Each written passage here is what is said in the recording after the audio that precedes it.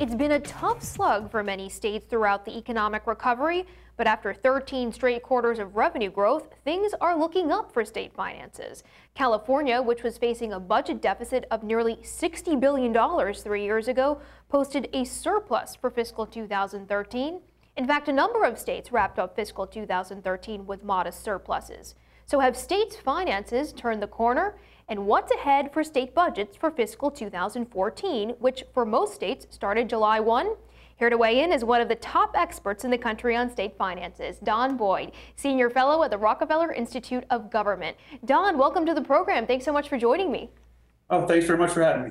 So states supposed to have posted revenue gains now for over, 3 years? Are they out of the woods? Is the state budget crisis winding down?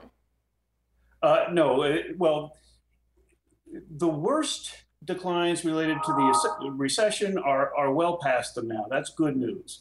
If I had to sum it up, though, I would say it's out of the frying pan and into the pressure cooker. It's not back into the fire, but they have lots of challenges ahead.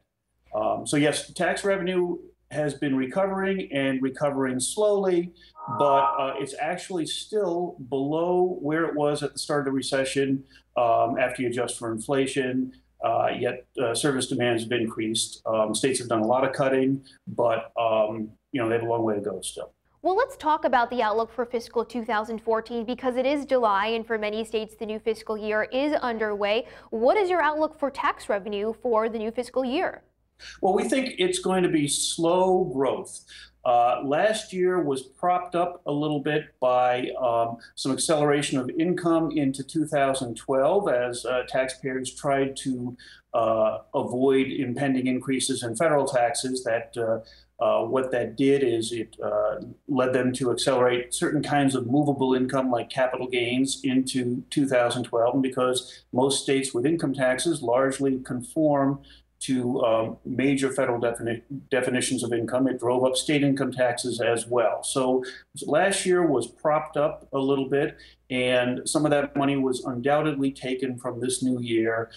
So that'll slow revenue growth, we think, down into about the 2.5% range or so, 2.5% to 3%.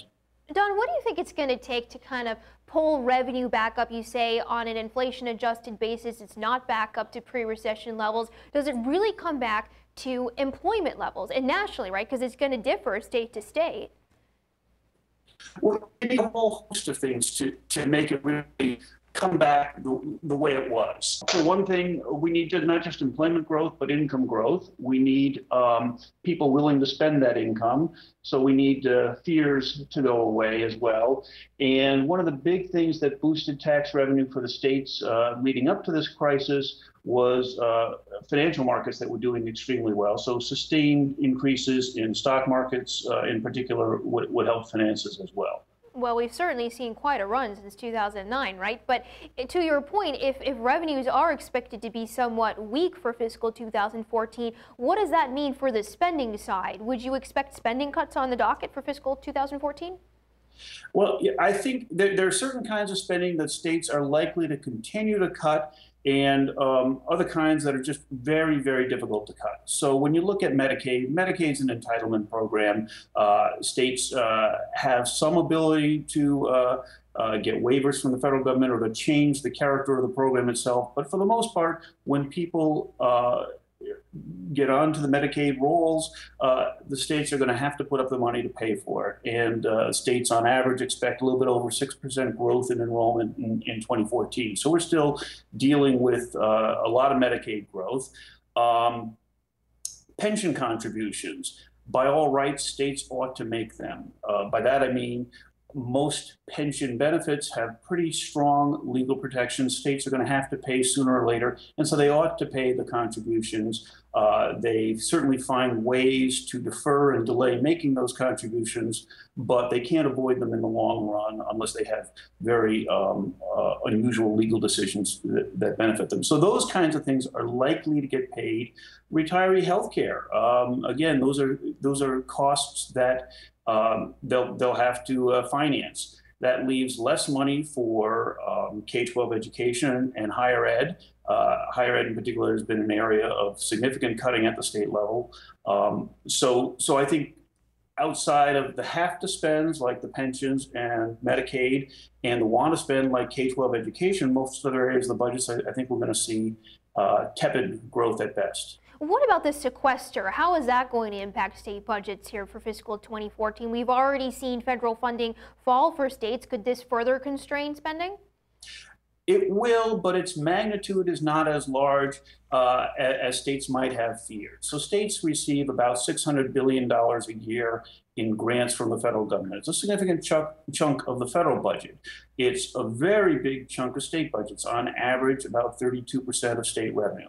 So federal grants are a big area of concern for states. As far as the sequester itself is concerned, they dodged a bullet. The biggest grant is Medicaid, 40 to 43% of total grants, and that's exempt from sequester, as are some of the other large grants. So the total impact is likely to be about $5 billion. It's not pocket change, but in the scheme of really big risks to states, this is not one of them. Yeah, speaking of risks, you did mention pension funds earlier in the interview. I mean, is that the 800-pound gorilla as far as threats are concerned for state budgets going forward? It is the big long-term threat. There are if you talk to the governors, they will tell you that Medicaid is their number one immediate concern, and it's the seemingly inexorable growth of Medicaid and the fact that they have to pay it year after year. So in the short term, Medicaid is the number one risk, but over the long term, unquestionably, it's pensions. They are